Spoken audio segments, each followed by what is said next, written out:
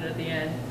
It was just they're upset, which they had a right to be, but they kind of handled it the wrong way, and our team just handled it well. We stuck together as a team, and that's what you have to do in those kind of situations, and it just proved how strong we are as a collective group. Do you see the series just getting more chippy as we go along? After that, absolutely. I'm surprised with guys like Hunt on the other side. It hasn't been as chippy as it has, but not saying it hasn't been chippy at all, but I think it's going to pick up a lot. They're going to, they're in a tough spot. We have the 2-0 lead, obviously, and that's beneficial for us, but they're going to be coming hard considering their situation.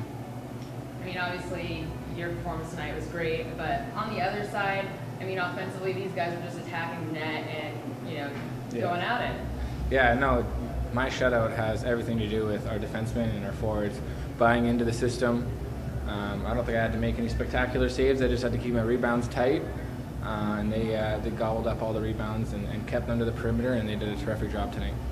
Talk about just your guys' confidence at this point right now and going to Stockton. It's going to be obviously a pretty intense situation and environment there, but how are you guys going into it? Right now, we're not going to think about it too much.